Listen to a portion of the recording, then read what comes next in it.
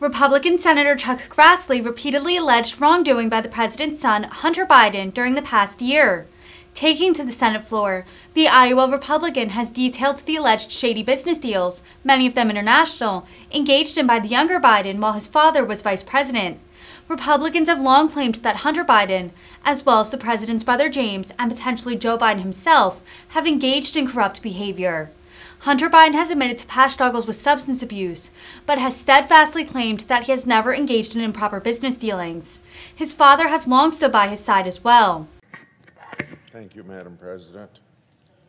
This week, news reports made public in May 2019 subpoena from the Justice Department.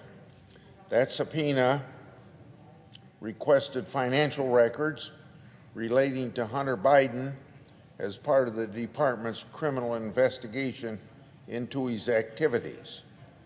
Notably, that subpoena also requested records relating to James Biden, Devin Archer, and Eric Schwerin.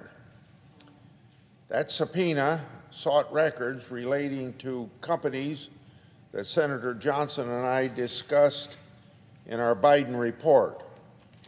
If the reports are accurate, this subpoena is yet another stake in the heart of a totally unsubstantiated claim made by the liberal media and Democrats that the Grassley-Johnson report on Biden was Russian disinformation. Today, I come here to speak about a matter directly related to the recent news, specifically the Biden Justice Department's failure to answer fundamental questions related to Hunter's criminal investigation. I've asked serious ethical questions of the Justice Department that the department so far has refused to answer. In fact, the department has actually publicly contradicted itself. Just one example of contradiction. On May 31st, 2021, Senator Johnson and I wrote to Attorney General Garland. Our letter noted that Hunter Biden had a close association with Patrick Ho, an individual who's associated with the Communist Chinese government and its intelligence services. Patrick Ho was also charged and convicted of international bribery and money laundering offenses relating to his work for companies connected to that communist regime. After his arrest, his first call was reportedly to James Biden, President Biden's brother. Hunter Biden reportedly represented Patrick Ho for $1 million. In our letter, we noted that a Justice Department federal court filing said DOJ had FISA information on Patrick Ho. Not only did they possess this information that the department informed the court that they intended to use it to prosecute that person. Senator Johnson and I asked the Justice Department for that FISA information, as well as FISA information for other Chinese nationalists linked to Hunter Biden. In response, I quote the Justice Department. Unfortunately, under the circumstances described in your letter, we aren't in a position to confirm the existence of the information that is sought if it exists in the department's possession, end of quote. Now get that. If it exists in the department's possession. Simply put, that is not true, an accurate statement. unless the department's statement to the federal court in the Patrick Ho matter wasn't true and accurate. So then, as we naturally follow up, on November the 15th, 2021, we asked Attorney General Garland to explain the discrepancy. No response to this very day. Both statements can't be true. Either the department possesses the information or it doesn't possess the information. So we can legitimately ask Attorney General Garland again, what's your answer? Now, this doesn't end there with that question. On February the 3rd, 2021, and March the 9th, 2021, Senator Johnson and I asked Attorney General Garland if Nicholas McQuaid is recused from the Hunter Biden criminal case. Now, this McQuaid works in the department's criminal division, but worked with Hunter Biden's criminal attorneys before joining the department. This poses a clear conflict of interest. Attorney General Garland has refused to answer to this very day. On June the 29th, 2021, Senator Johnson and I asked Attorney General Garland whether Susan Hennessy, a National Security Division employee, is recused from the Durham investigation. Before working for the department, she made negative comments about the Durham investigation. In Attorney General Garland's July 13, 2021 response letter, he failed to answer our questions. However, as the Senate Judiciary's Committee at the committee's oversight hearing, October the 27th, 21, the Attorney General said she, quote, has nothing whatsoever to do with the Durham investigation, end quote.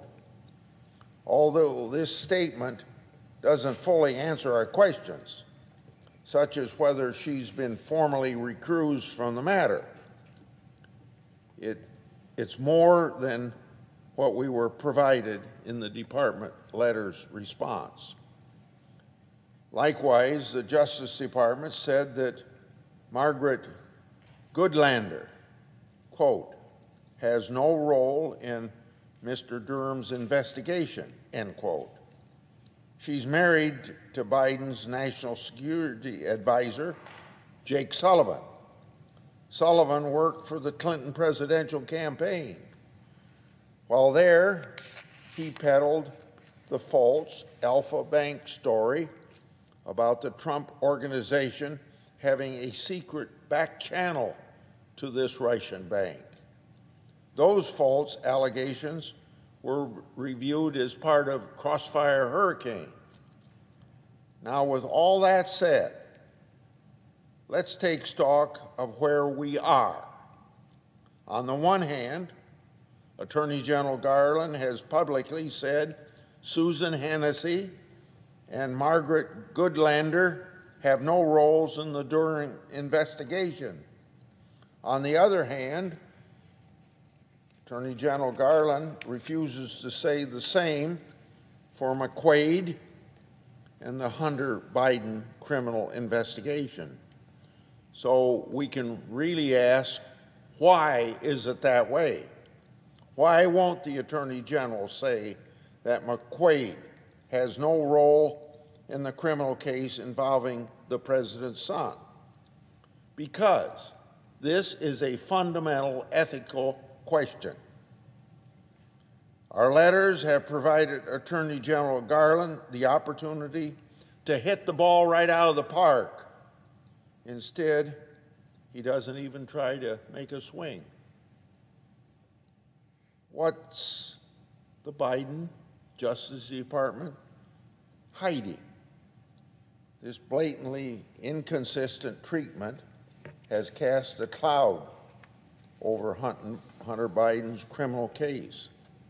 Just imagine if this fact pattern had involved between President Trump and his sons. The media would have gone nuts over it. You wouldn't hear the end of it. Also from my Democratic colleagues here in the Senate. Yet, not a sound from them, not a peep. The American people are rightly skeptical of how the Justice Department is handling the Hunter Biden criminal investigation. And the secrecy and the lack of public transparency will only increase the skepticism that the American people have. So I and Senator Johnson won't stop doing good government oversight on this issue. The American people deserve answers, one way or another. Madam President, on another point, and a shorter point, I'd like to take a moment to update my colleagues on a bill that I introduced in 2021 designed to fight counterfeits. As we all know, counterfeits are a threat to the United States' economic and national security interest. Most counterfeits originate in China, one of our largest competitors. Counterfeits are dangerous to consumers. And lastly, counterfeits rip off American ingenuity and result in billions of dollars in losses. For these reasons, Congress must ensure the federal government arms its partners with the tools and the resources that these people need to combat the bad guys who sell these fake goods. My bill has the number S-1159, and it does just that. It gives the partners the tools and resources they need to combat the bad guys. Now, it happens that S-1159 was incorporated in the United States Innovation and Competition Act of 2021 that passed this Senate on a very bipartisan vote. It was a bipartisan, the bill with that title, Innovation and Competition Act, was an effort in a bipartisan way to crack down on China. Now, the bill that I am telling you I co-sponsored and as part of that gives our U.S. Customs and Border Protection, CBP, authority to share more information with the private sector on counterfeits identified at the border. It also gives Customs and Border Protection the authority to share information with other parties, like e-commerce parties and shipping carriers. Sharing information then creates a more secure trade ecosystem that keeps counterfeits out of our country. This is good, common sense policy. Now, my colleagues may be asking themselves, why is this really needed? Well, Customs and Border Protection believes that the Trade Secrets Act keeps this agency from sharing certain types of information with the private sector. This keeps American companies then in the dark and prevents these companies from pursuing the bad guys who rip them off. Indeed, companies have repeatedly told me that if they just had more information from the federal government, they would and could keep more counterfeits out of the United States. So my bill removes this barrier and specifically gives Customs, Border Patrol the authority that it needs to share information with the private sector. Now, here is the icing on the cake. Recently, Customs Border Patrol Protection confirmed that my bill would quote, resolve their concerns about violating the Trade Secrets Act and would permit the sharing of more information, end of quote, on counterfeits. And a few weeks ago, Congressional Budget Office confirmed that my bill will cost absolutely nothing. So good government legislation that costs the taxpayers $0 ought to not raise any questions when it protects the consumer and protects our business people. That is what I would like to call a slam dunk. And I hope my colleagues will join me in making sure that it gets past this Congress.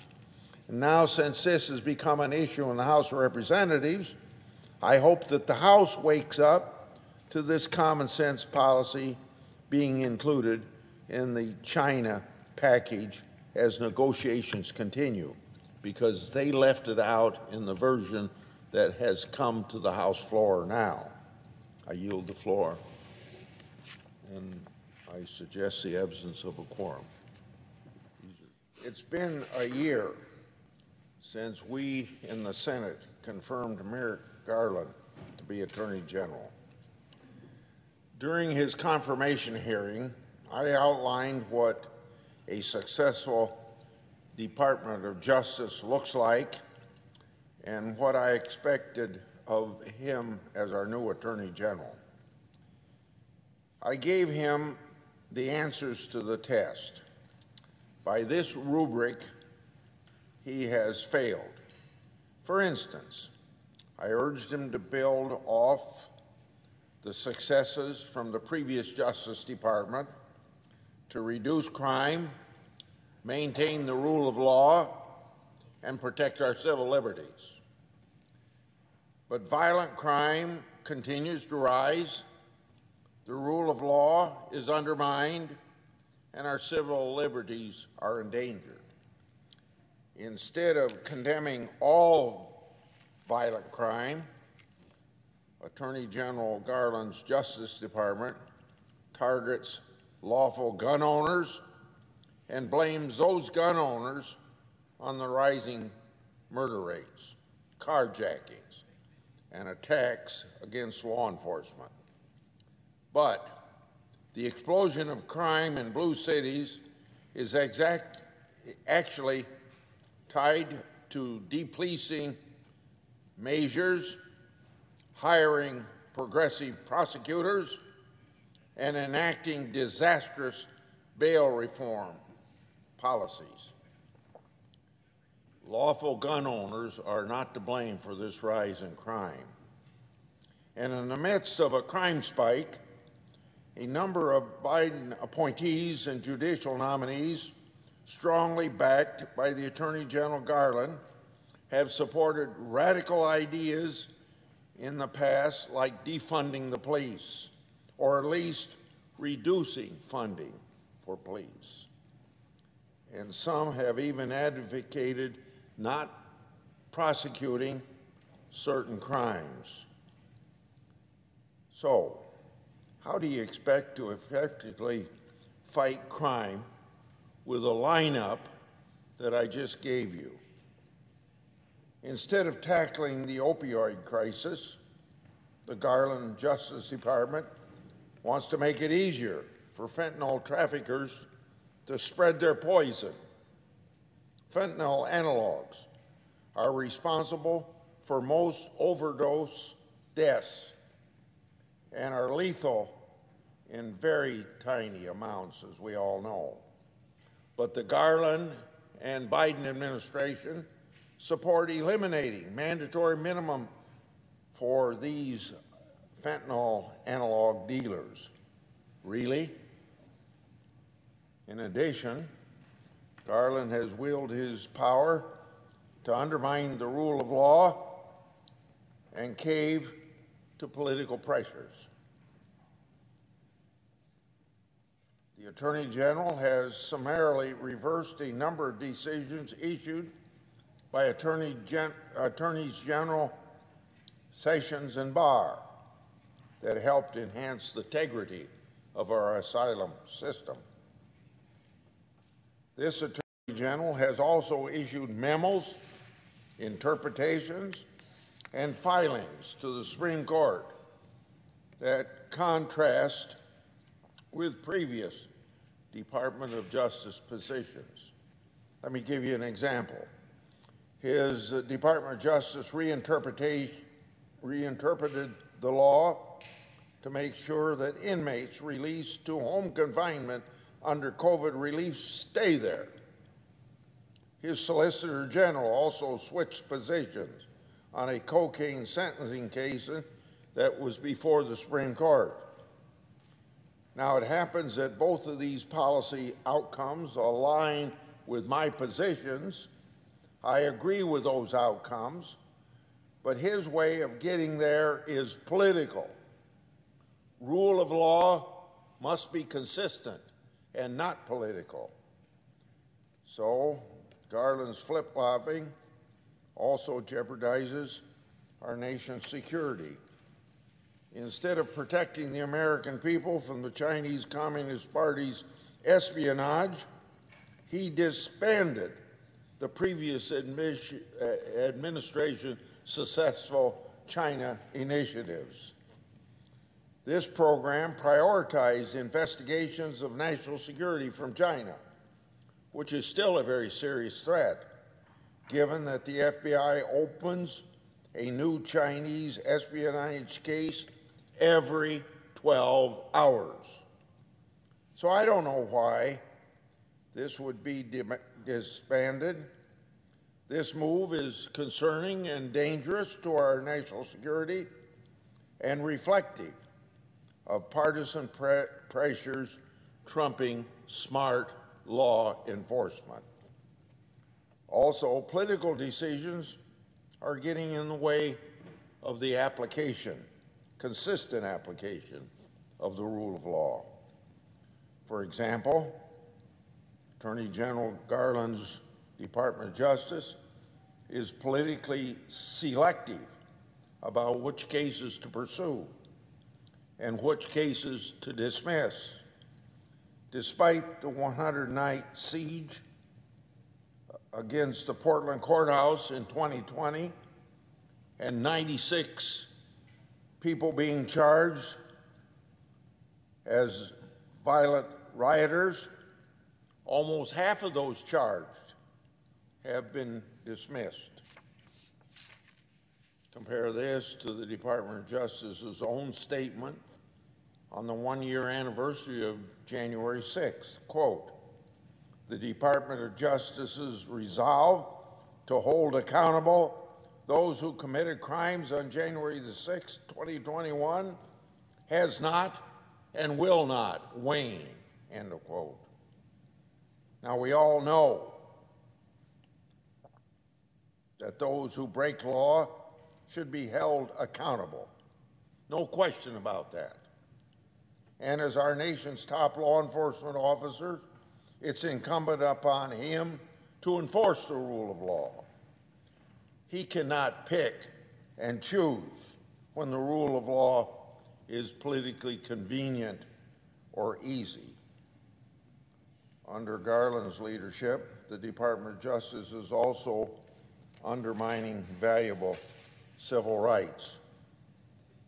This is something that he and I have had a lot of discussions on as he's appeared before our committee. So, undermining valuable civil rights.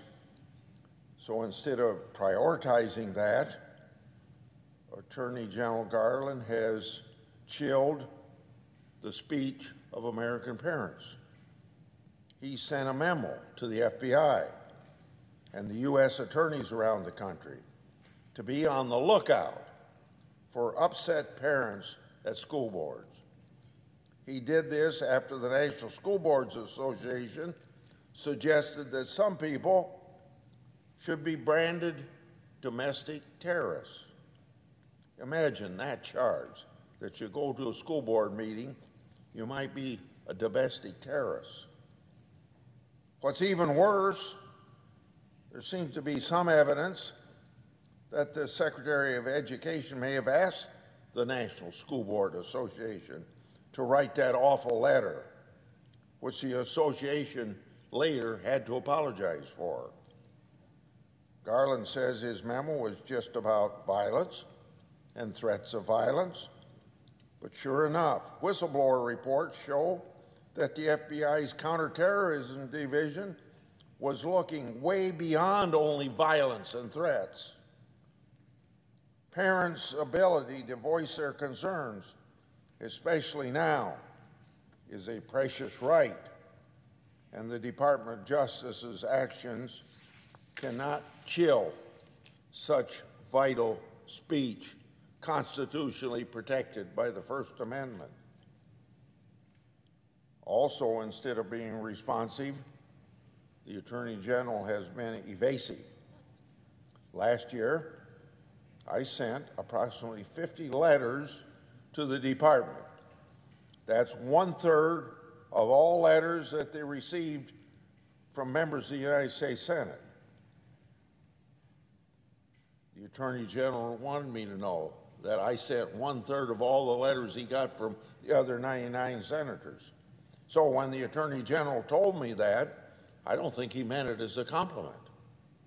I've received some letters in response. However, when I'm told that they've responded to me, simple or lots of words on a piece of paper don't in and of themselves make a letter responsive. Furthermore, the department has failed to provide responsive records, with the exception of 1 or 2 small productions. By the way of example, I received a 30-page production of records from the department. It included improper FOIA redactions and failed to include the necessary spreadsheets. Accordingly, that production is a failed production because FOIA does not apply to documents going to the Congress of the United States, so you shouldn't have that redaction. Also, I've repeatedly asked if Nicholas McQuaid is recused from the Hunter Biden criminal investigation, and that's an important thing because he seemed to work in the law firm that was representing Hunter Biden. And it ought to be a simple question to answer, but Attorney General Garland refuses to tell me whether McQuaid has recused from those cases.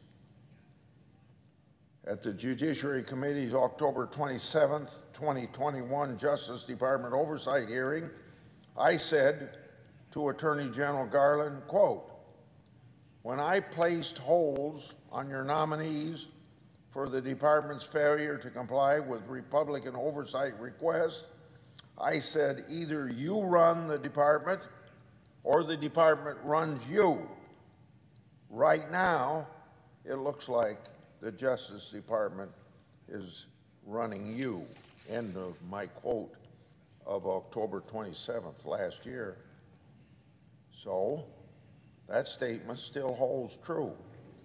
Instead of protecting the American people, the Attorney General is sacrificing our nation's top law enforcement agency to politics during a violent crime spike. Instead of being stewards of our nation's laws, the Attorney General's leading the charge upending the rule of law. And instead of fighting for civil rights, he's chipping away at those civil rights. Attorney General Garland, there is still time to change. You have 3 years left in this administration. I urge you to change course.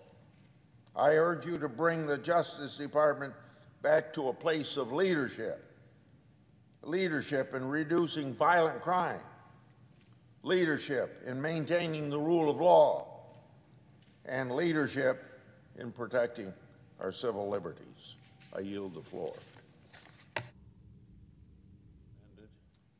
With that objection.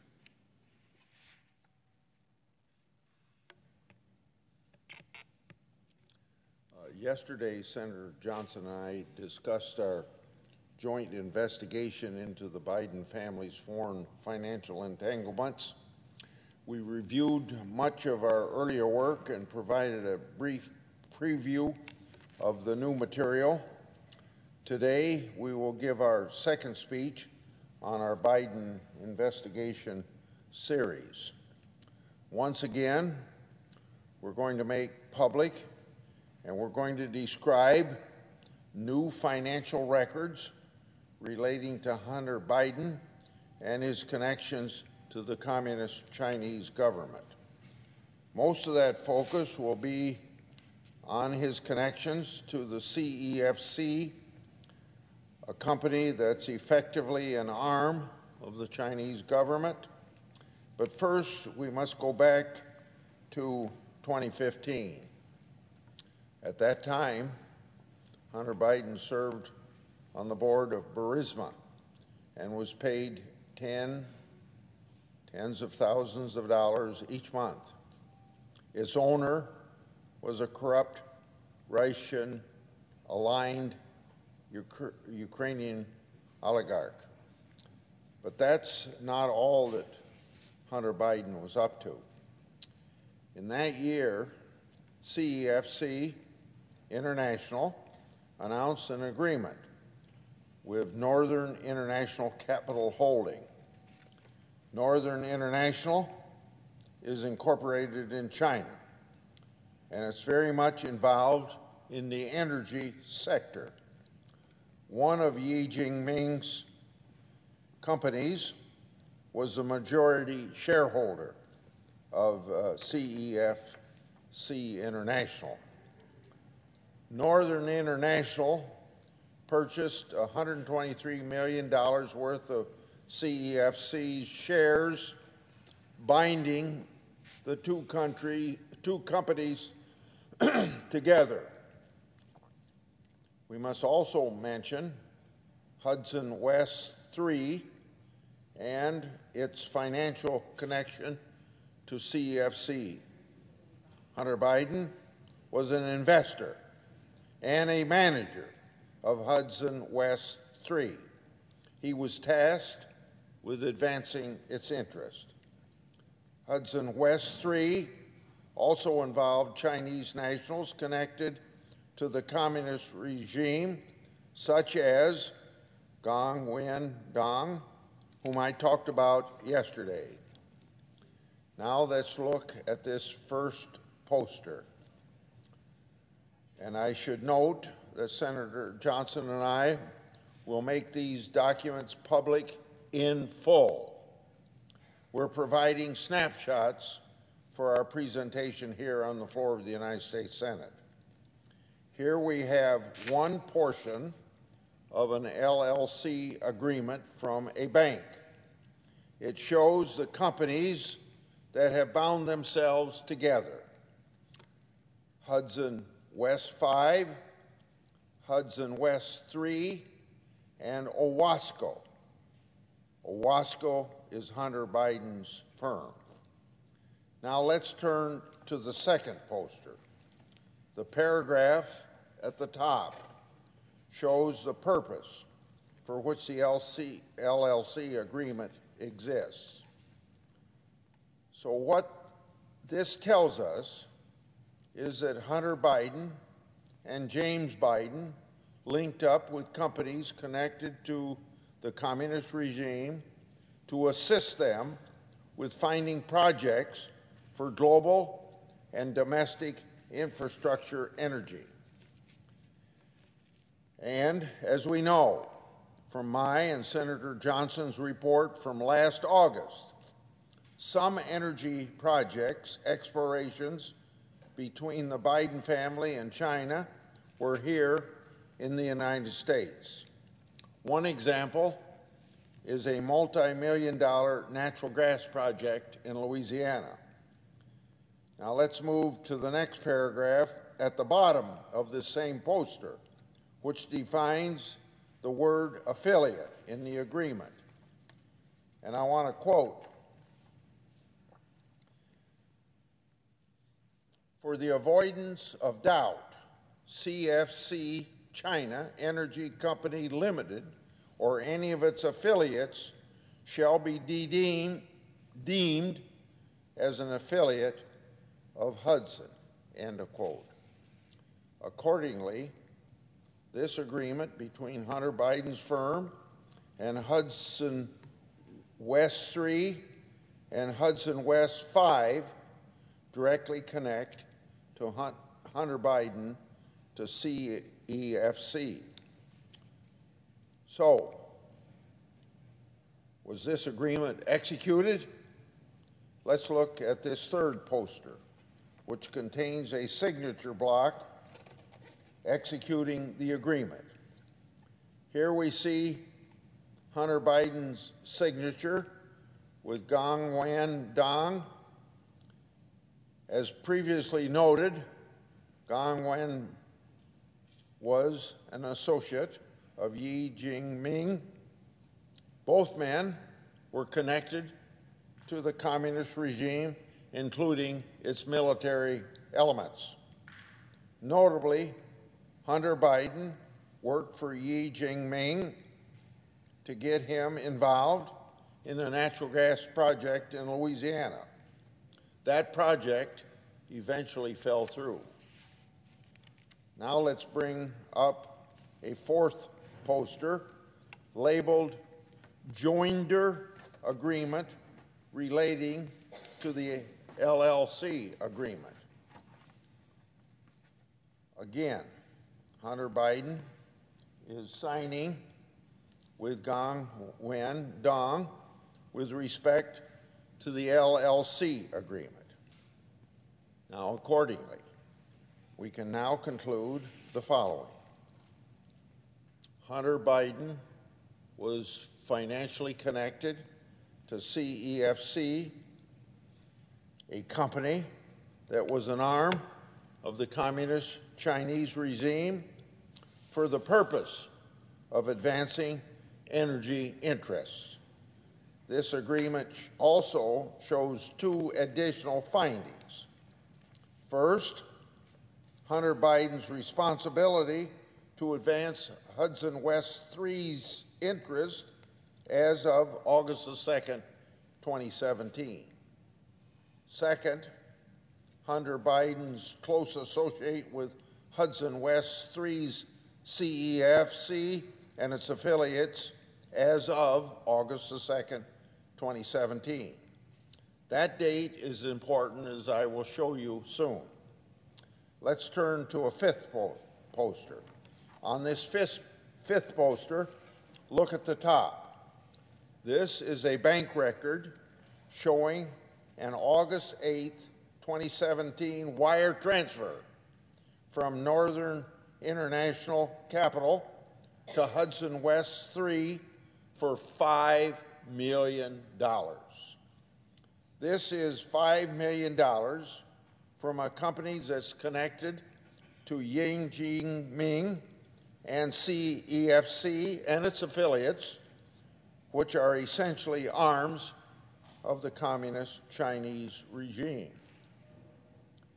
And that transfer took place after Hunter Biden became closely associated with Hudson West 3, as the LLC agreement shows. So, what was the money for? As noted, Hunter Biden was working with Chinese nationals linked to the communist regime to help them explore energy projects. Now look at the bottom of this poster. This is a paragraph from the LLC agreement. It shows that Hunter Biden was paid $100,000 per month.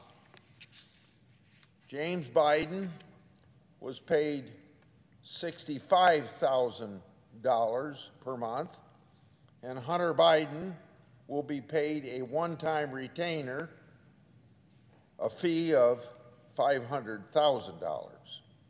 Again, this is money connected to Hudson West 3, a company connected to CFC and Gangwon Dong.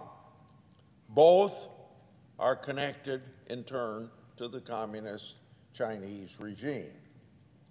We can now conclude with this respect to James Biden. James Biden was financially connected to CEFC, a company that was an arm of the Communist Chinese regime for the purpose of advancing energy interest. After the LLC agreement was signed, money flowed from CFC and its shareholders into the bank account of Hudson West 3, including the $5 million from Northern International. This LLC agreement was the trigger point for high-dollar financial transactions involving Hunter and James Biden. Now let's turn to poster 6 and view the top.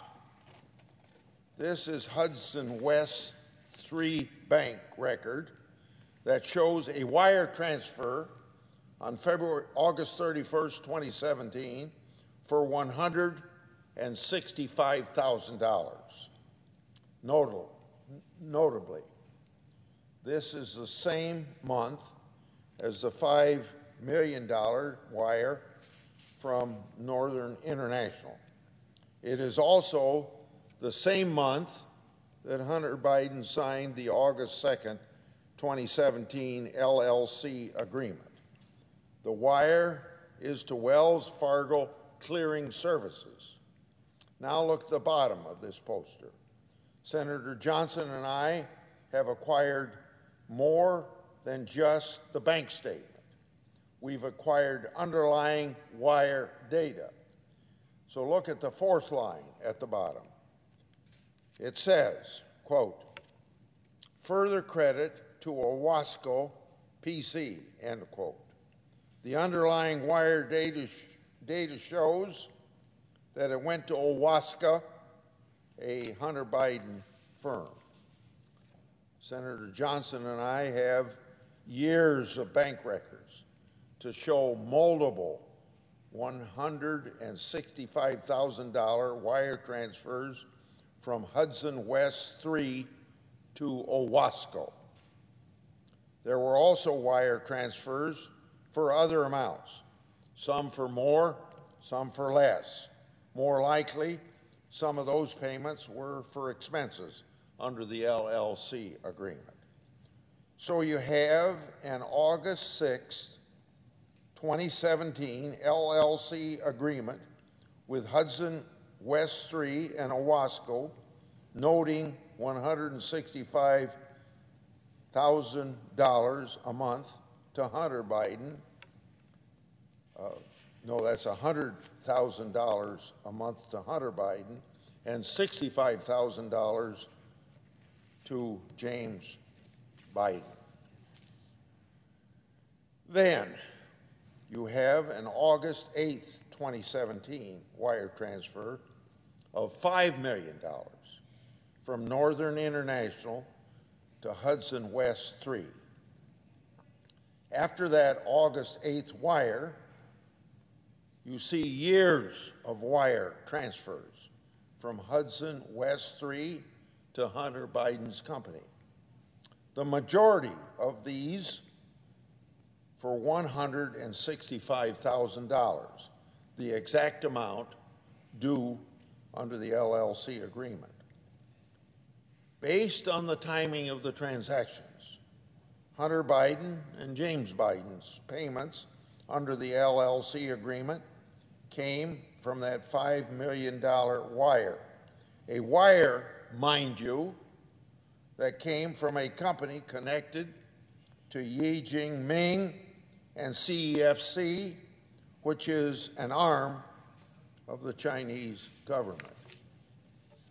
These years of record show that Hunter Biden and James Biden were more connected to the communist regime's elements than had been previously known. These records place them at the center of Hudson West 3, Gongwen Dong, and CFC. This is a finding that Senator Johnson and I made public in our Biden reports last Congress, the same reports that you found members of the other political party in this body and the liberal press finding fault with, that somehow it was Russian disinformation. So I say this to the liberal media and our Democratic colleagues who tried to smear our work all these years and accuse us of peddling Russian disinformation.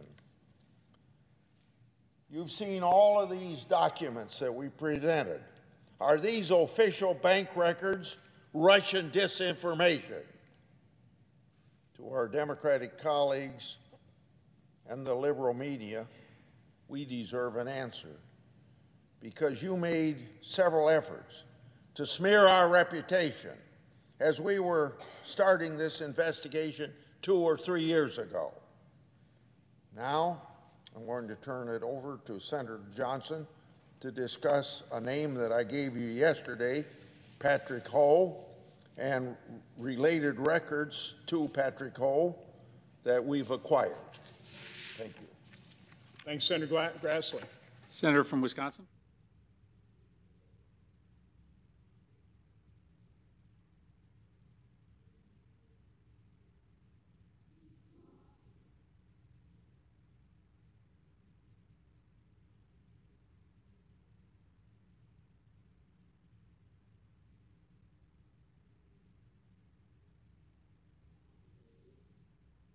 Senator from Iowa. Today, Senator Johnson and I will present our third speech on the Biden investigation series. Today, we will focus on James Biden, the president's brother. Hunter Biden wasn't the only Biden family member who had connections to the Chinese communist regime. James Biden did as well. Before we begin our discussion, I think we need to mention the main company once again, the Chinese company that goes by the initials CEFC. In the first two speeches, Senator Johnson and I established the connection between CEFC and the Communist Chinese government. We established the connection between CEFC and Hudson West 3. We then established the connection with Hunter Biden's Owasco, Hudson West 3, and CEFC. We showed that Hunter Biden and James Biden actively assisted CEFC as it worked to expand its footprint and its holdings in the global and U.S. energy sector. And today, we'll add James Biden's Lion Hall Group to the list of Biden family companies connected to the communist regime. In my and Senator Johnson's September 23rd, 2020 report, we showed that Hunter Biden and James Biden and their aligned firms received approximately $4.8 million from Hudson West 3 from August 2017 to September 2018.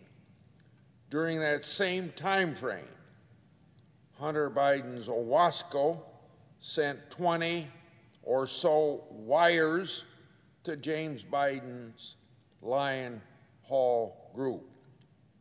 Those 20 wires totaled just about $1.4 million. The liberal media and her Democrat colleagues originally tried to claim that Johnson and my findings were Russian disinformation. Last week, the Washington Post reported the following, quote, over the course of 14 months, the Chinese energy conglomerate, here parenthetically they're referring to CEFC, and its executives paid $4.8 million to entities controlled by Hunter Biden and his uncle, according to government records, court documents, and newly disclosed bank statements, as well as emails contained on a copy of a laptop hard drive that purportedly once belonged to Hunter Biden, end of quote. The Post also reported this, so I start the quote. During that time period, about $1.4 million was transferred from Hunter's account to the Lion Hall Group, the consulting firm that James Biden ran, according to other government records reviewed by the Post. End of Washington Post quote. Senator Johnson and I were right 2 years ago. We knew it then, but it's been a long road to defend our work product. The liberal media and our Democratic colleagues aggressively tried to make the case that we were peddling Russian disinformation. Now, what will the liberal media and my Democrat colleagues say now in light of last week's Washington Post article that substantiated the work that Senator Johnson and I have been doing?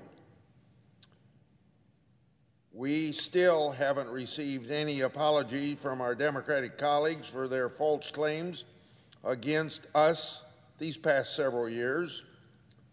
They haven't apologized to the American people, and I'm not going to hold my breath.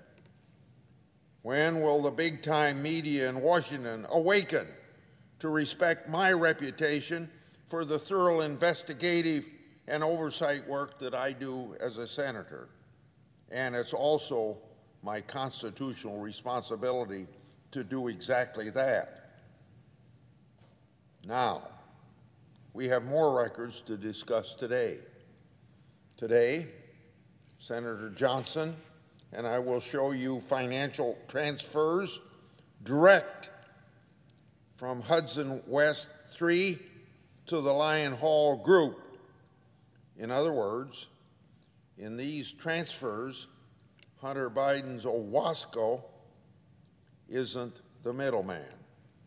So let's look at the first poster here. This is a January 2018 bank statement from Hudson West 3. Now, there's a lot going on here, so I'll just mention several items. First, we've got two examples of more wire transfers from Hudson West 3 for $165,000. The underlying wire data which Senator Johnson and I will make public this very day, shows that money went to Hunter Biden's Owasco. That money was for the August 2017 LLC agreement, which, by its terms, saw James Biden become a manager of Hudson West 3. That agreement sent $100,000 to Hunter Biden and $65,000 to James Biden every month. Those transactions occurred after the $5 million wire from Northern International Capital to Hudson West 3 on August 2017. Northern International was connected to Yi Jinping, who was connected to the communist regime. Now, we explained all that in our second speech just last Tuesday. Second, this statement shows several examples of wires from Hudson West 3 to CEFC. As Senator Johnson and I have established, that company is an arm of the communist Chinese regime. This new record shows how closely connected Hudson West 3 was with CEFC, while Hunter Biden and James Biden received money from Hudson West 3. Third, we've got a January 17, 2018 wire to Lion Hall Group. Now, that happens to be James Biden's company. James Biden received $18,000 from Hudson West 3. The same month, that company sent money to CEFC. Now, this is just one example of many. Accordingly, the official bank record makes clear the financial connections between and among James Biden and the communist Chinese elements. To the liberal media and my Democratic colleagues, is this the official bank record? Is that Russian disinformation, as you accused us of spreading? Now let's go to the second poster. This is Hudson West 3 bank record from April 2018. Here you see wire transfers from Cole Harbor Capital. That company was connected to Merwin Yang, who was an associate of Yi Jinping and Gong Wen Dong. Now, as Senator Johnson, as I have already established, all of them are connected to the communist regime. These are the players in the game that I mentioned in the first speech last Monday. And now we've established they appear repeatedly in bank records with high dollar transfers. These transfers aren't by accident. No way. There's clearly a scheme here. There's a plan among and between all these individuals and their respective companies, which then begs the question, has the Justice Department acquired these records? If so, what has the Justice Department done about these records? Now, moving to the next transaction, there's another $165,000 wire. Again, that relates back to the LLC agreement that connected Hunter and James Biden to the Chinese firm CEFC and its projects in the energy sector. Then you have a $34,000 wire to James Biden's Lion Hall Group from Hudson West 3. So what was this all about? Let's take a look then at the third poster. Now look at the sixth line from the bottom. I want to quote. It says, office expense and reimbursement. That's the same reason given for the first poster that I showed you. We'll make all of these records public again this very day. For those of you who may still doubt my and Senator Johnson's oversight work, I'm going to present one last transaction to bring all of this home. So look at the fourth poster. In my and Senator Johnson's September 2020 report, we found that James Biden and Hunter Biden went on a $99,000 global spending spree, courtesy of who? Another Chinese person that I've mentioned so many times in these three speeches, Gong Win Dong. The spending spree included airline tickets, purchases at Apple stores, hotels, and restaurants. This bank record next to me shows a $99,000 transaction in September 2017. But that's not all that we have. Let's turn to the final poster. This is number 5. This is a credit card authorization form for $99,000. So look at the bottom. There's the signature block with Hunter Biden and Gong Win Dong. Now, to the liberal press and my Democratic colleagues, are these official records Russian disinformation? So what's the point of all these records? Not only have Senator Johnson and I illustrated through new records that Hunter Biden was financially connected to the communist regime, these records show James Biden was as well.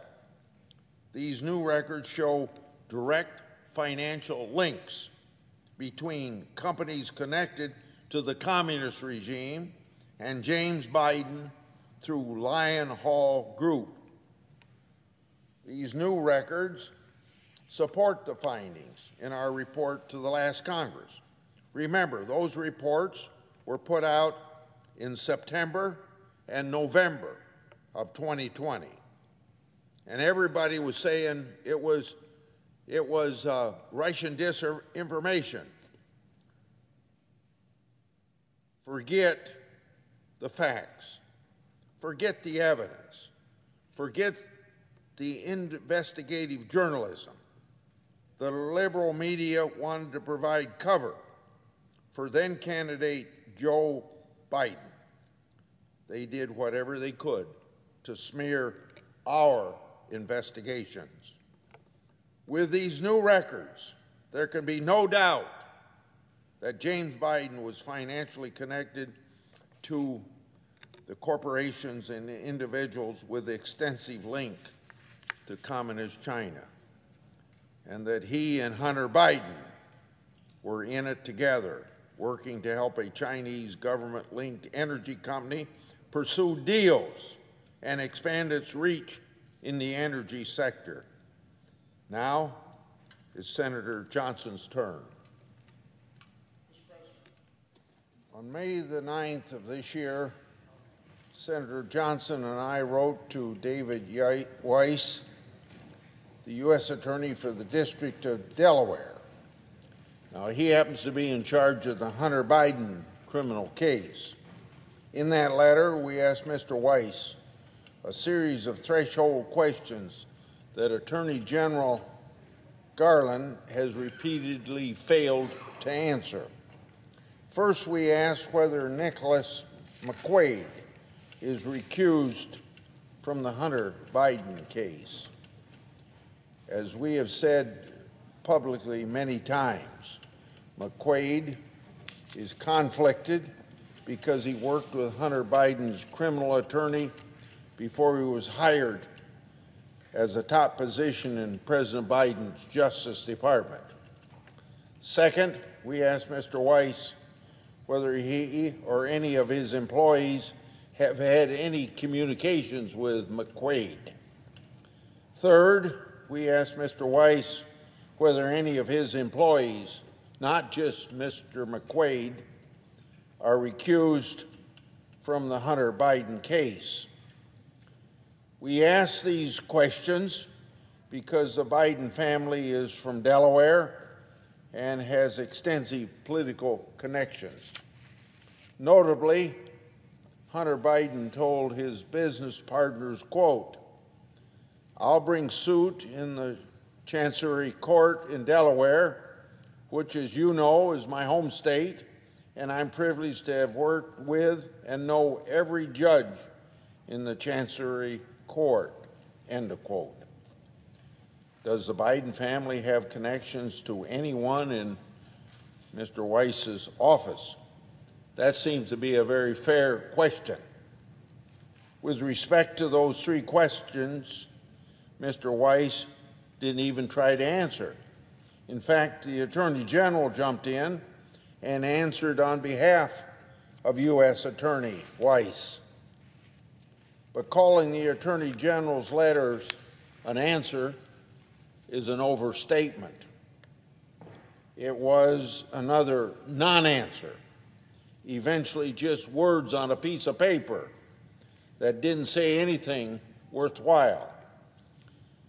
So Senator Johnson and I also asked Mr. Weiss if he's received sufficient resources and support from the Justice Department to properly handle the Hunter Biden case. Again, no answers. One would think that the department, and specifically Mr. Weiss, would want to tell Congress and the American public that the answer to that question is yes. The failure of Mr. Weiss to answer that very important question adds to the growing concern and public concern that the Justice Department is pulling the punches on the Hunter Biden case.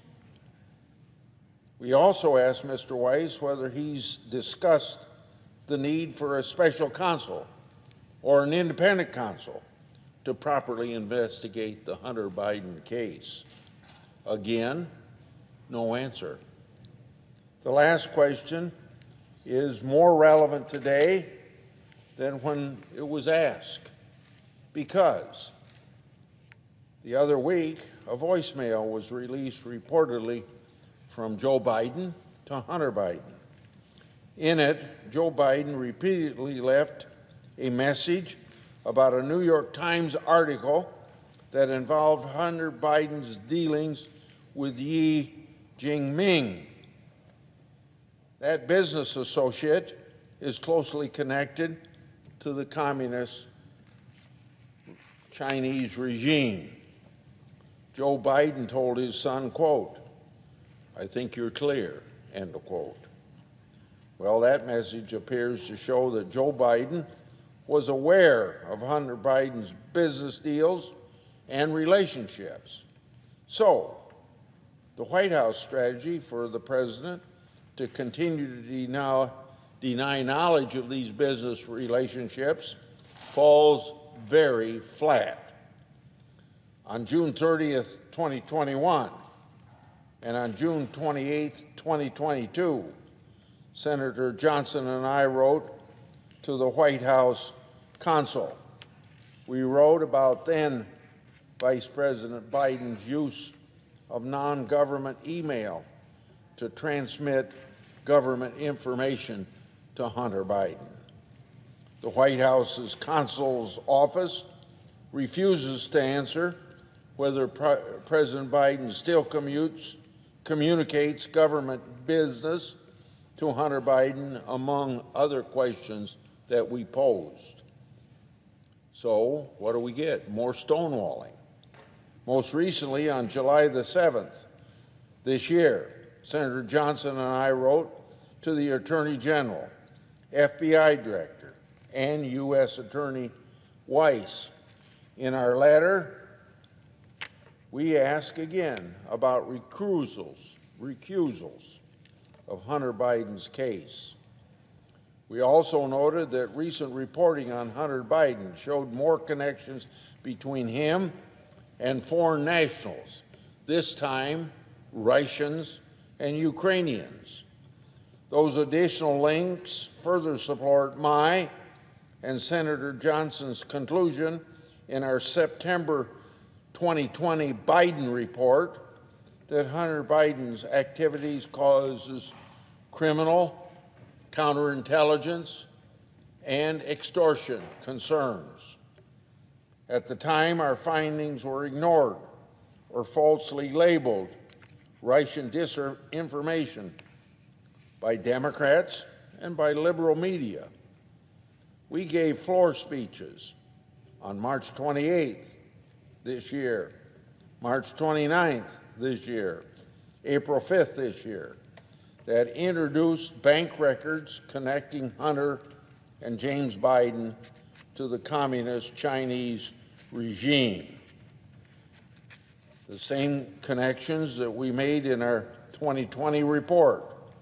Those bank records have proven to be authentic and hence aren't Russian disinformation.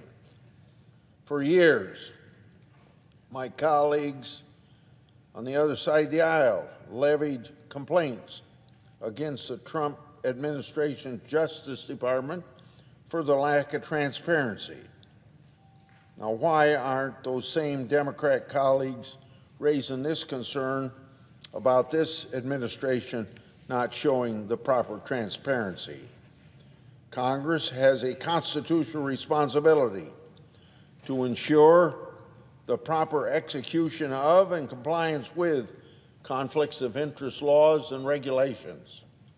The failure of the Justice Department to comply with these rules will cause political infection to run rampant. And, of course, that'll rot the core of the Justice Department and cast a cloud over everything that the Department of Justice does. As I've said before, the Justice Department's failure to be transparent with the Hunter Biden criminal case and recusals related to it has cast a cloud over that investigation. So I ask, what is the Justice Department trying to hide? The American people's concern about how the case has been managed, these concerns are very legitimate. To Attorney General Garland, to Director Wray, and to Mr. Weiss, I strongly urge you to clear the cloud sooner rather than later. He may have before we proceed with votes. We have agreed on a voice vote for Ms. Desai, and I'm going to not oppose that nomination going out of committee. I want people to know, though, that I'm still studying her record to a greater extent and will be reviewing that before I decide how I'm going to vote on the floor of the Senate. I also would like to discuss two oversight letters that I made public this week. The letters relate to a special assistant special agent in charge by the name of Timothy Tebow. He's at the FBI's Washington field office. This FBI official engaged in active public partisanship in his public social media content. He also posted partisan anti-Trump, anti-Attorney General Barr material in his LinkedIn account. The matters he posted about included matters under his purview. He's now under investigation for potential Hatch Act violations. According to allegations that I have received, Tebow was deeply involved in opening an investigation into the Trump campaign. The Washington Post reported on that investigation this very Tuesday. However, the Post didn't report that Tebow was a prime mover in opening it. They missed that important data point. According to allegations, that investigation was substantially based on liberal news articles and information derived from a left-wing nonprofit. And it was a full investigation, not the preliminary that you usually start out with. Now contrast that investigation with the allegations that the FBI received negative information on Hunter Biden from multiple sources over a period of years. That investigation information involved potential criminal conduct. What did Tebow do with that information and those sources? According to whistleblowers, he shut it down, and the FBI headquarters team worked to falsely label that information as disinformation. What these allegations show is this: the Justice Department and the FBI greenlit an investigation into the Trump campaign and yet shut down investigative activities with respect to Biden. Political bias has infected the Justice Department and FBI. Attorney General Garland and Director Wray must explain themselves to the Congress and the American people. Before I end and want to ad-lib this, I talked about the 2 letters I sent this week, but prior to that, maybe going back 3 or 4 weeks, I received this information from whistleblowers, and I put out a press release and had a telephone conversation with Director Wray, and at that point, Director Wray had removed this person from these responsibilities he had and assigned someplace else. So I do want to compliment Director Wray for taking that information to get this guy out of the whatever organization they have in the Justice Department that decides that one person is going to decide, and had partisan views of opening a case or closing a case. I yield. Thank you very much. I understand. Responsibility to ensure that the executive branch executes the laws and uses taxpayers' money appropriate in accordance with congressional intent. Doesn't matter whether we have a Republican president, a Democrat president, a Republican Senate, or a Democrat Senate. We all have the constitutional responsibility of checking the executive branch. In further of that constitutional responsibility, Congress has an obligation to investigate the executive branch for fraud, for waste, for abuse, and even gross mismanagement. And if Congress finds potential wrongdoing, we have an obligation to the American people to make sure that it's public, because transparency of the public's business brings accountability to those who conduct that public business. Last week, I made public 2 oversight letters that I've sent to the Justice Department and to the FBI. These 2 letters are part of my investigation into a political bias that's infecting the Department of Justice and the FBI. These letters are based on information provided to my office by whistleblowers. And I hope everybody knows that I consider whistleblowers as patriots. And whistleblowers have to have guts, and they do have guts. And Director Wray has personally told me that these whistleblowers won't be subject to retaliation, as often whistleblowers in the federal government are subject to retaliation, hurting themselves professionally and maybe even losing their jobs. Now, these letters that I sent follow up on a May 31st, 2022 letter to the Justice Department, the FBI, and the Inspector General. In those letters, I provided evidence of extreme left-wing bias shown by a special agent in charge by the name of Tim Tebow. He is special agent in charge of the FBI's Washington field office. Now, he has since been referred to the Office of Special Counsel for potential Hatch Act violations. Tebow is at the center of my 2 letters sent last week. The first letter relates to an FBI investigation that Tebow opened on the Trump campaign and its advisors. He allegedly had help from Richard Pilger, an official in the Justice Department's election crime branch within the public integrity section.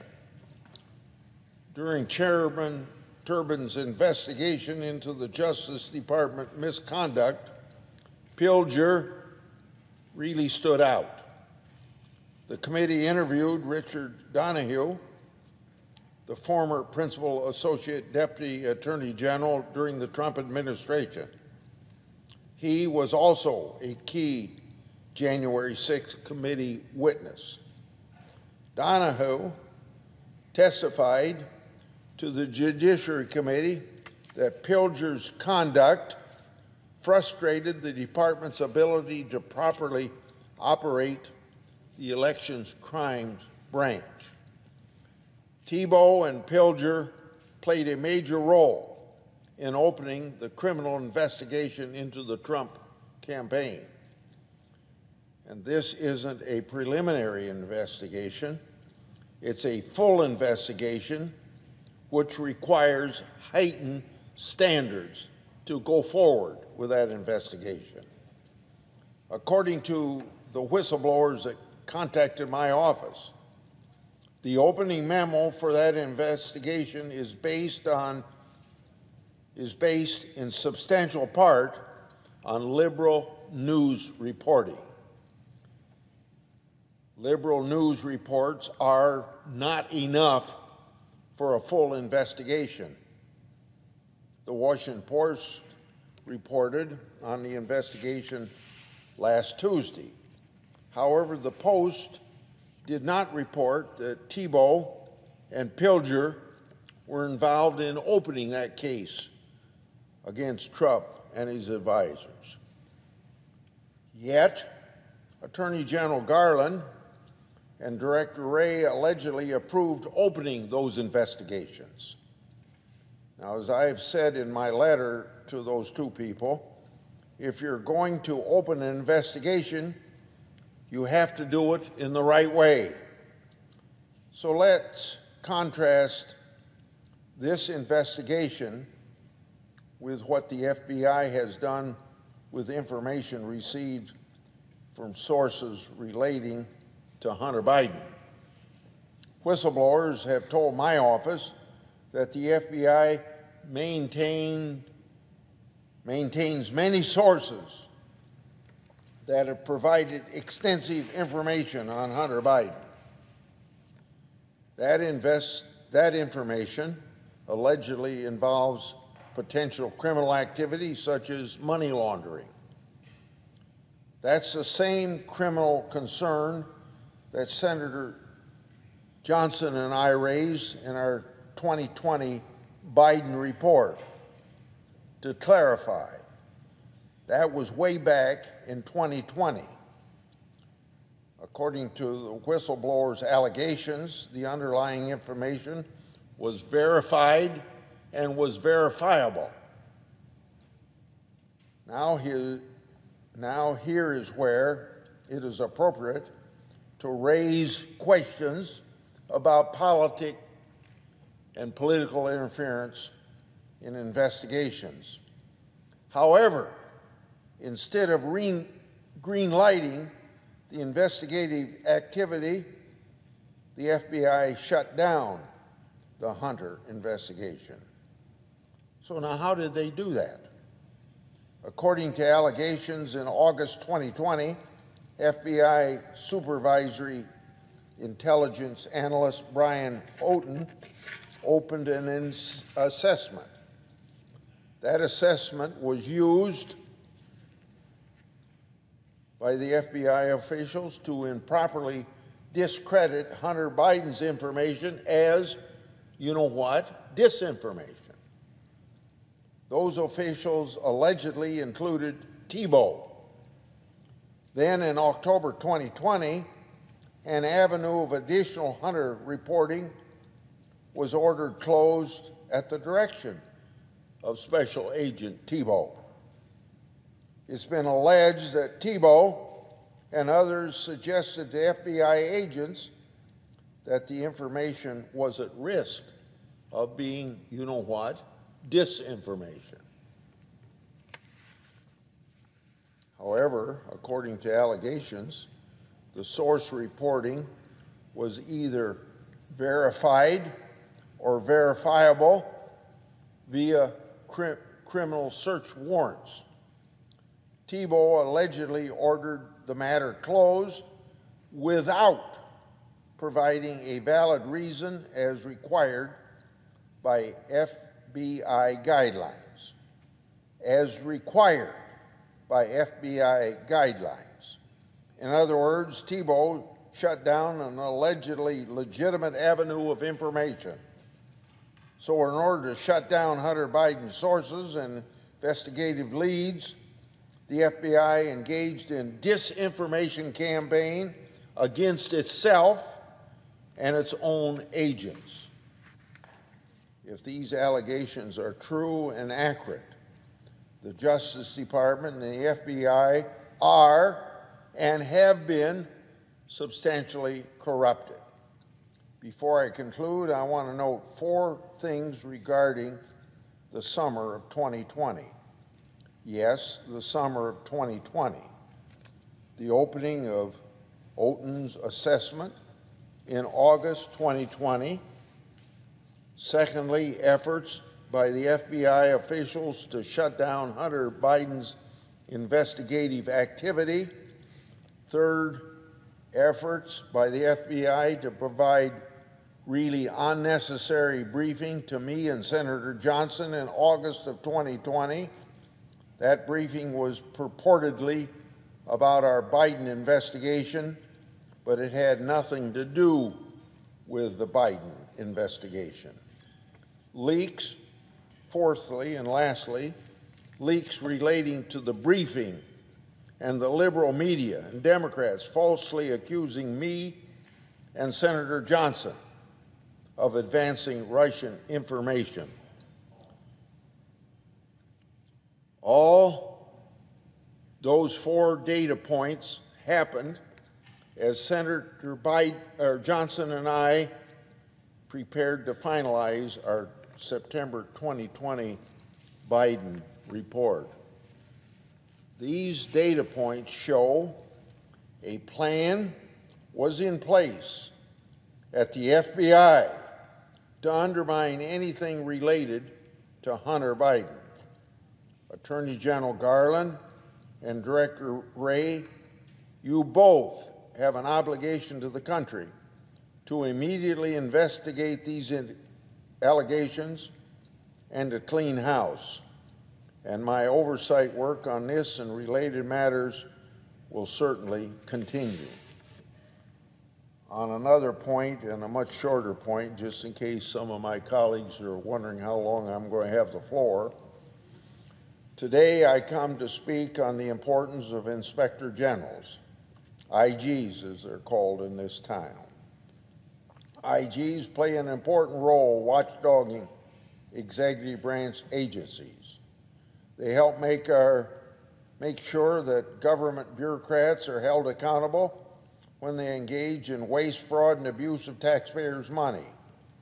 IGs are force multipliers for Congress in overseeing our responsibility of checks and balances of the executive branch of government.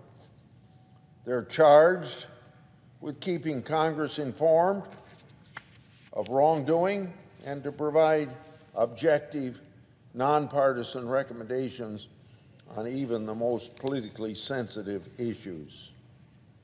As of today, there are currently 13 IG vacancies throughout the federal government. Some have nominees, some don't have nominees, and some haven't had Senate confirmation IGs in years. Now, to hone in on one vacancy that I've paid special attention to over the years is that of the Department of Defense Inspector General. Believe it or not, that office has not had a Senate-confirmed IG in more than 6 years.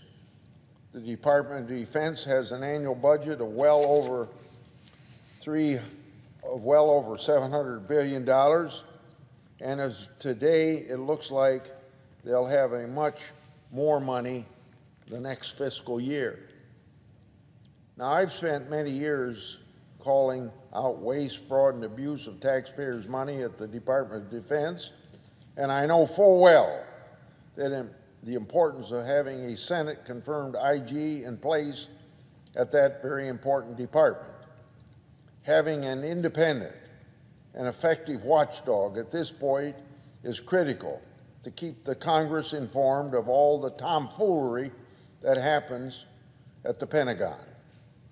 Whether that be paying exorbitant amounts of money for a hammer, constructing buildings in foreign countries that remain vacant to this day, or failing to hold contractors accountable.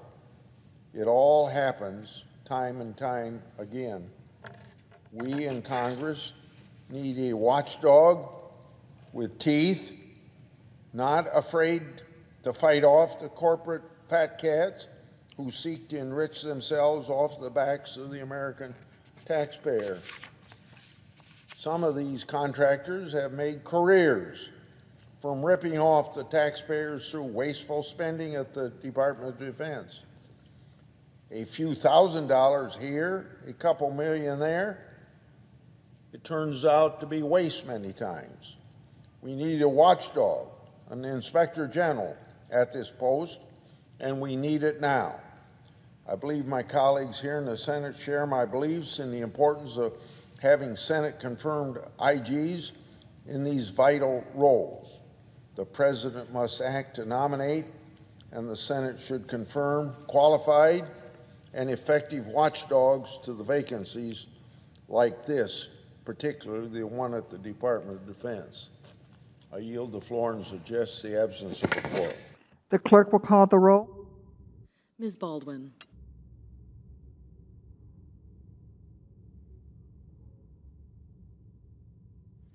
Thank you, Chairman Durbin, and welcome to the committee, Director Ray. Thank you for your service to the people of America. This committee has a constitutional obligation to ensure that the FBI complies with the laws that we write and execute those laws according to our intent. In performance of our constitutional duties, we often seek answers and records from the FBI. And if Congress finds potential wrongdoing, we have an obligation to the American people to make that public. The public's business ought to be public. Transparency brings accountability. Just last week, the Justice Department failed yet again to be transparent. The department failed to provide underlying information to support their assumptions that a jury would not convict FBI agents for botching the Nasser investigation. This is beyond unacceptable. I've also asked the FBI about the steps it's taken to investigate Afghan evacuees that are considered significant security concerns. Senator Portman and Inhofe have done exactly the same thing. The FBI won't even tell Congress which field offices are responsible for these security matters. How does that make our communities any safer? Furthermore, based on the killing of al-Qaeda's leader this week, it appears that terrorist groups are still using Afghanistan, as many of us, including you, Director Wray, have feared. The FBI must provide Congress concrete information about the national security and criminal risk of our communities, what they may face with respect to evacuees that weren't vetted properly. As we all see, violence is a very major problem in America today, with rates of violent crime skyrocketing across the country. The start of this violent crime wave began in 2020, as police nationwide were pulled off the streets. Some of the main causes of this rise in violent crime are anti-police rhetoric, de-policing efforts, progressive prosecution, and bail reform. This crisis in policing is happening at the same time the progressive prosecutors refuse to hold violent criminals accountable for their crimes. Witness after witness in this committee has told us that bail reform movement helps to release violent criminals who are arrested so that they can go commit more crimes. Congress must treat violent crime as a top priority. So last week I introduced a bill entitled Combating Violent and Dangerous Crime Act. The bill contains common sense proposals to reduce the spike in violent crime in the nation, proposals that would expand federal prosecution options for offenses like murder, carjacking, bank robbery, and assault of police officers. The Justice Department and the FBI must also make violent crime a top priority. However, instead of doing so, it seems like the Biden Justice Department, the FBI, have focused on intimidating parents who are concerned about how schools treat their children. For example, it's been reported that the FBI has labeled parents with threat tags to track and investigate them. Contributing to the crime wave, this administration's failure to manage the border has been a drug trafficker's dream. What is the result? Well, in 2021, we had over 100,000 drug overdoses. Fentanyl crossing that border is about 70% of that 100,000. Thanks to our open borders, drug traffickers are poisoning our streets, killing our children, and they're trafficking innocent victims with reckless abandon. This administration is failing the people by not securing the southern border. More recently, my colleagues have heard me on the issue of political bias infecting the FBI decision-making process. As Director Wray is aware, multiple Justice Department whistleblowers have approached my office about that political bias. Whistleblowers are patriots, and they also have to have lots of guts, and most of them do. According to whistleblowers, the FBI opened an investigation on the Trump campaign and its advisors. The opening memo for this Trump investigation is based in a substantial part on liberal news reporting. It's also based on information derived from left-wing nonprofit. Based on allegations, Director Wray and Attorney General Garland reviewed the memo and approved a full investigation. Now, as I've said in my letter, if the FBI is going to open an investigation, you have to do it the right way. It appears that the right way was not done.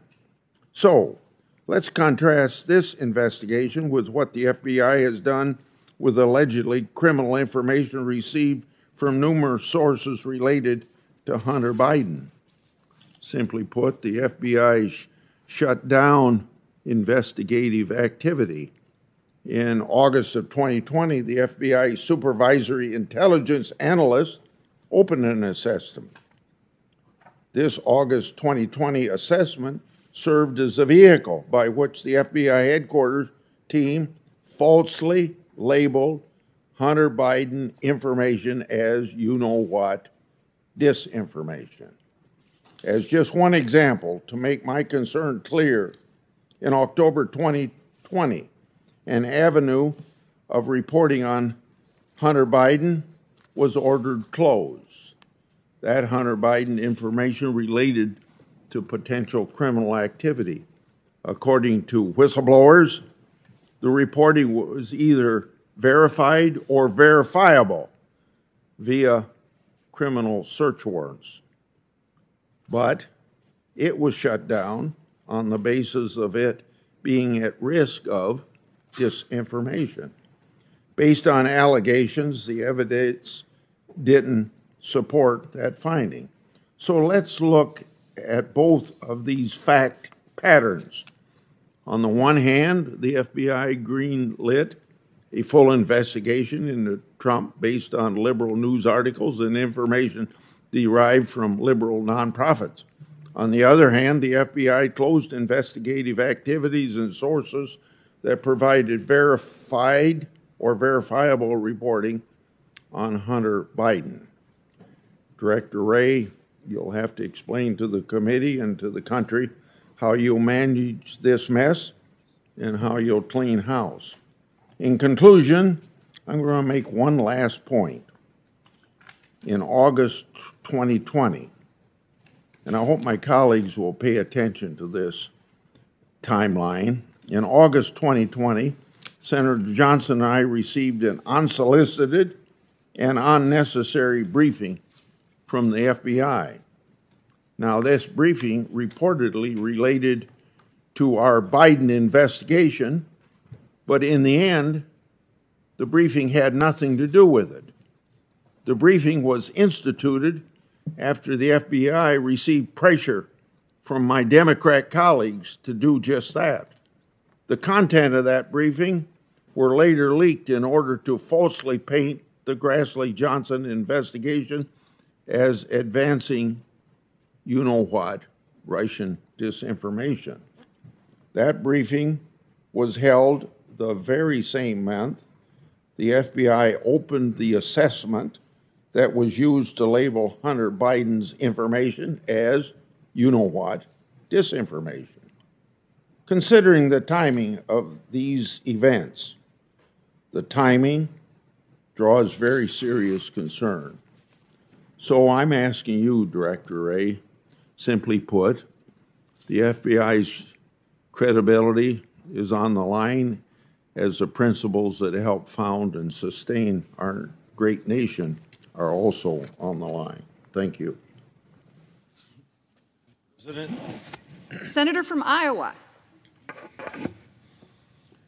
Last week, while I was meeting with constituents in Iowa, news broke here in Washington, D.C. about Assistant Special Agent in Charge Tim Tebow's retirement. Since May 31 of this year, I've highlighted Tim Tebow's partisan bias and how it infected major FBI investigations. That included a July 18th letter of this year that highlighted his role in opening a criminal investigation into Trump's campaign and advisors. That investigation is the electoral investigation that's been in the news. For example, on July 26th of this year, the Washington Post reported on that very same Trump investigation. Now, however, the Post failed to note that Tebow was a prime mover in opening it. Now get this, the Post failed to note that Tim Tebow predicated the investigation in a substantial part on liberal news articles as well as information derived from a liberal nonprofit. Then Attorney General Garland and Director Wray approved a full investigation anyway, which, as we all know, was contrary to standard procedure for moving ahead on an investigation. That Washington Post article occurred one day after I made the Trump investigation letter public, and one day after I made the July 25th Hunter Biden investigation letter public. Since Tim Tebow's exit from the FBI, I've noticed more news articles and reporting that hasn't been accurate with respect to the allegations that I've made public. Let me take this opportunity then to correct the record with respect to that inaccurate reporting. Some reports have noted that the Hunter Biden criminal probe is ongoing. Therefore, how can the allegations of Tebow shutting down investigation activity related to Hunter Biden be a credible? Well, this is the difference. The whistleblower disclosures to me relate to investigative activity and avenues of information that originated entirely separate from the ongoing Hunter Biden criminal probe.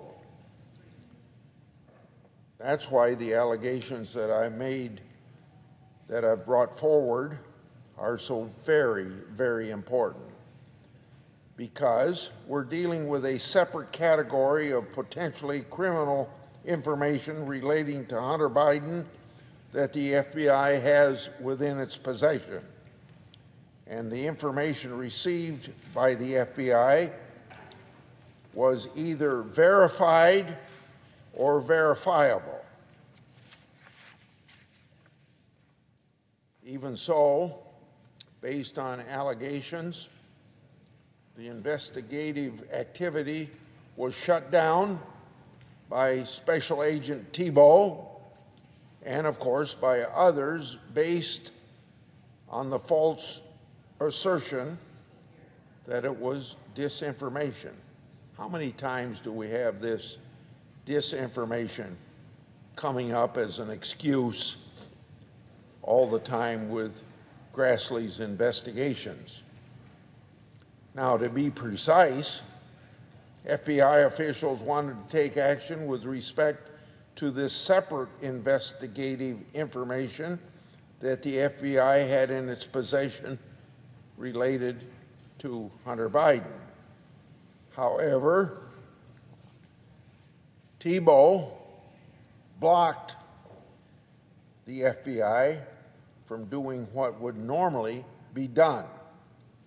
Accordingly, the investigative activity and information cannot be advanced as it should have been, which means the FBI could have gathered more evidence with respect to Hunter Biden, but cut bait instead.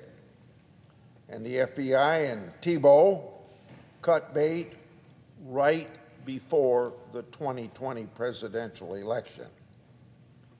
Since the information and activity was shut down, it wouldn't have been initially shared with any ongoing criminal code. That calls into question, then, what U.S. Attorney Weiss is actually investigating. It also calls into question what the FBI's Baltimore field office is reviewing and whether it's the full scope of evidence. Now, I've asked Director Wray about that whole issue. I asked him, quote, how can verified and verifiable information relating to Hunter Biden potential's criminality be shared with U.S. Attorney Weiss if it is shut down? End of my quote. We have no answer from Director Wray. At the Judiciary's Committee August 4th oversight hearing, Director Wray said that it's his expectation that such information would be shared with relevant offices. So, Director Wray, I have this question. What have you done to ensure that your expectation has been met? Because Director Wray's failure to answer, Congress is unaware of whether or not the FBI has finally shared full and complete information and investigative activity with any ongoing criminal probe. Therefore, without additional transparency from the government, there's a very real chance the Hunter Biden criminal probe doesn't include the full evidentiary picture. Now, how can the American people trust the results? Some have also questioned how an assistant special agent in charge like Thibault can have so much power to open and close investigative activities. Well, that's exactly what he did. And that power is often abused within the FBI. For example, on March 28th of this year, Chairman Durbin and I wrote a letter to the FBI about an audit. That audit showed widespread violation of internal policies designed to ensure proper handling of the FBI's most sensitive investigations. To read from my letter with Chairman Durbin, quote, the FBI reviewed 353 sensitive investigative matters, just under half of all such matters that were pending during this 18-month review period, and identified 747 violations, end of quote.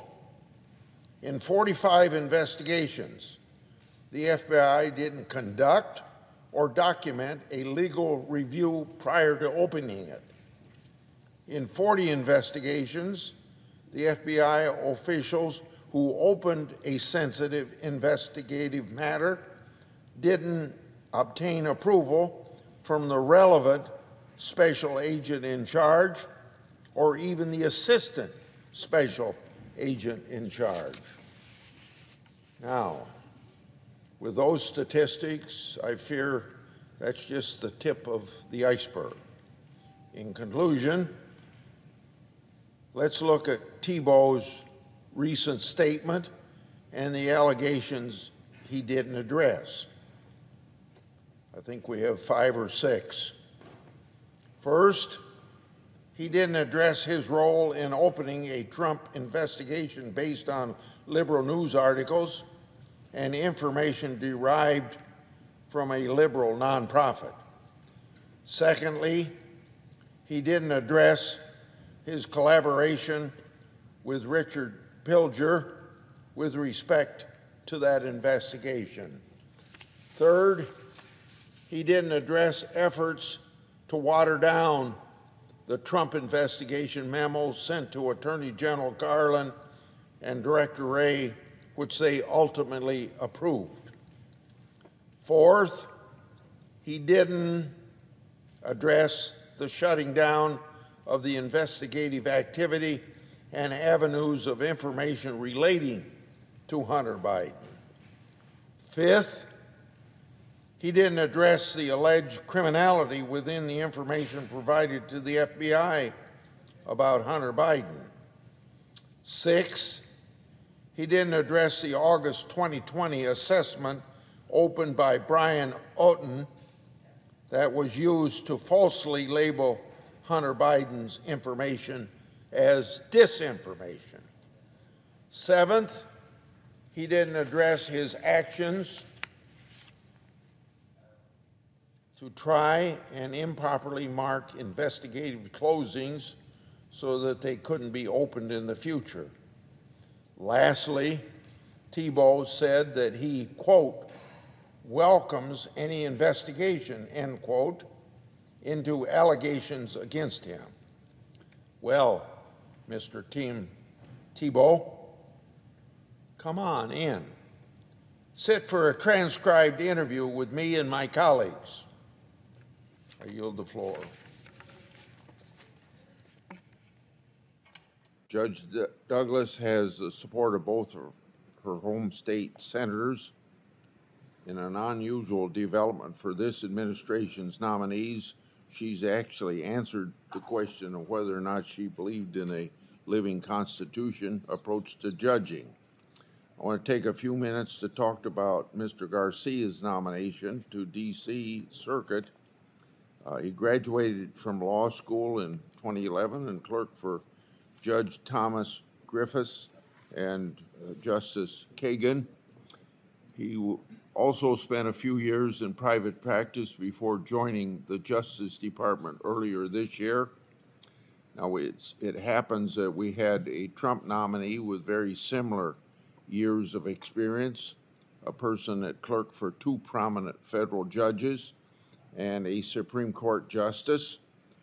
Democrats at that time weren't impressed with that sort of recommendation, but they seem to be impressed with a person that has also demonstrated no abilities to serve, quote unquote, on a circuit court. So Mr. Garcia may have trouble getting those senators' votes unless those senators have a double standard. My opposition isn't because of his experience. I have concerns about judicial philosophy, particularly approach to religious liberty. He litigated against Catholic elementary schools, arguing that federal courts have the power to intervene in employment disputes involving teachers responsible for instructing students in the faith. That seems to be interfering in religious freedom. Additionally, we can hold a voice vote on the Speak Out Act bill. I'd like to applaud Senator Blackburn for her leadership on this bill. This is a very important issue, and the bipartisan bill will ensure that victims have the ability to speak out. I will vote yes on that bill. I'd like to also discuss, as you would expect me to, the Justice Department's and FBI's continued failure to respond to our oversight request. Starting May 31st this year, I've written 3 letters regarding political bias that seems to very clearly infected the FBI. 2 of those letters provided specific and credible allegations based upon numerous whistleblowers. The allegations show a deeply rooted political infection that spread to investigative activities into former President Trump and Hunter Biden. Based on allegations, the Justice Department and FBI approved investigative activities into Trump based on in a substantial part on, can you believe it, just liberal news articles and information derived from liberal nonprofit. On the other hand, the FBI shut down investigative activities, which include verified and verifiable information related to Hunter. That activity was entirely separate from the ongoing probe by a Delaware U.S. attorney. The Justice Department, FBI, have failed to address the allegations that I've raised. So take notice. DOJ and FBI haven't even disputed these allegations. In light of the FBI's failure to respond, on August 17th this year, I requested a comprehensive organizational chart with the Washington Field Office. The purpose of this request is to better understand how the Washington Field Office is staffed and who is responsible for the units and squads within the office. More importantly, it's to prepare for future congressional interviews. The FBI has failed to provide even an organizational chart. What's so secret about that? I don't know. Also on August 25th this year, Senator Johnson and I wrote to two FBI employees, Nikki Flores, who's the intelligence analyst in charge of the Washington Field Office, and Bradley Buenavides, who's Deputy Assistant Director within the Counterintelligence Divisions. Now, these are the very same people that interviewed or briefed me and Senator Johnson August 2020. That's the emphasis briefing that was only done because of Democratic pressure to do it. And I want to tell you, 4 powerful members of the United States House and Senate urged the FBI to brief us in regard to that. And simply put, we didn't learn a doggone thing from that briefing. It was set up so things could be leaked. Certain colleagues on the other side used that briefing to falsely paint our then ongoing Biden investigation as advancing Russian disinformation. Now, you all know that that was a put-up deal because even the New York Times and the Washington Post have said now that we weren't pursuing Russian disinformation. The FBI has failed to respond to our request for information about that briefing. Therefore, Senator Johnson and I have requested that these 2 employees sit for a transcribed interview with us. Now, we've received no response. The Justice Department and the FBI continue to thumb their nose at this committee's oversight jurisdiction. So, you know, we're not going to let up. My work to shine light on transparency in that department will continue just like it would with any department. I yield. I'd like to make one point for the record. When President Biden took office, he had over 90 U.S. attorneys who had been appointed under the previous administration. All but 2 were replaced. The 2 included the Northern District of Illinois, where John Losh was investigating political figures of the president and my political party. Senator Duckworth and I joined in asking that John Losh continue in this work. The same is true in Delaware, where the U.S. Attorney was retained from the Trump days of administration.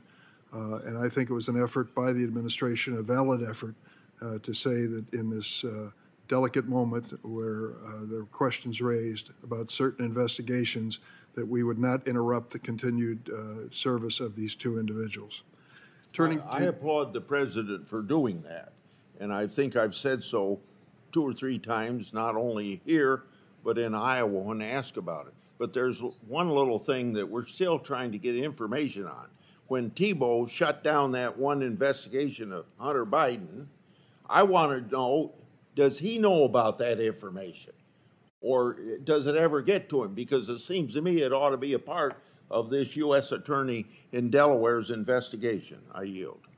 Thank you, Senator Grassley. Turning to the agenda, first up is Judge Dana Douglas, who's been nominated to the U.S. Court of Appeals for the Fifth Circuit. Anyone seek recognition to speak on this nomination? If not, the clerk will call the roll. Mr. Leahy. Aye by proxy. Mrs. Feinstein. Aye. Mr. Whitehouse. Aye.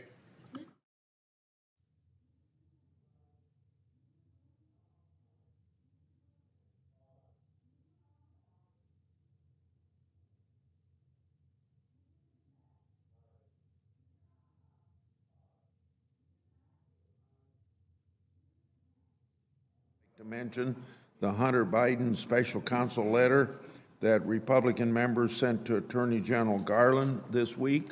The letter requests that special counsel protections and authorities be extended to U.S. Attorney Weiss.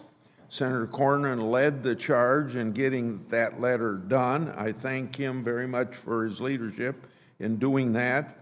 On May 9th of this year, Senator Johnson and I wrote to U.S. Attorney Weiss. We asked him whether he acquired relevant records to fully advance the Hunter Biden investigation. We asked him if he received sufficient resources and support from the Justice Department to execute the investigation. We also asked him if he discussed the need for a special counsel to properly investigate Hunter Biden criminal matter.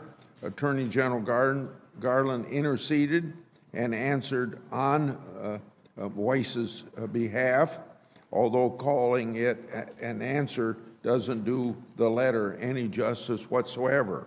It was another letter with just words on a piece of paper.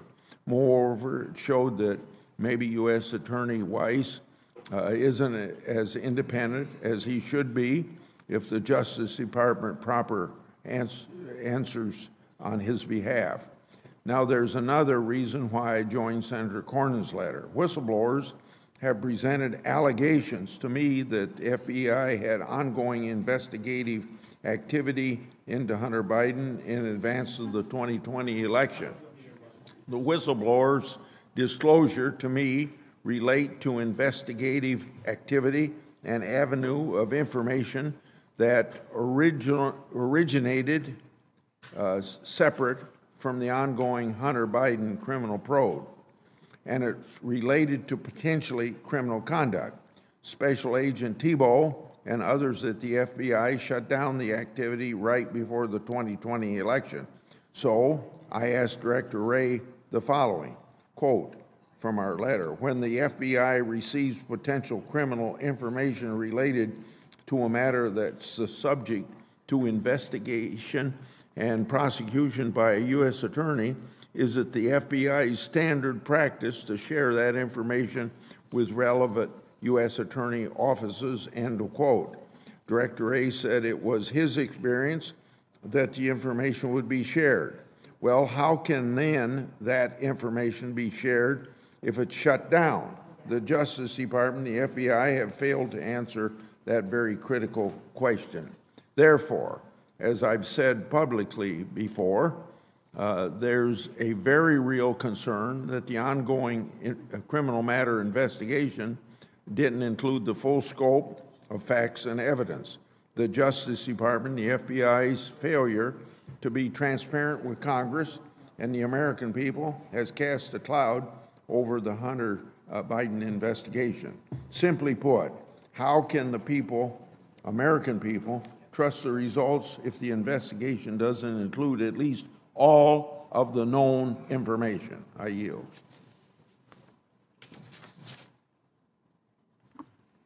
Thank you, Senator Grassley. Before we turn to the bill S673, I understand we can take an unblocked voice vote on 2 U.S. Marshal nominees. Thomas Brown to be U.S. Marshal for the Northern District of Georgia, Kirk Taylor to be U.S.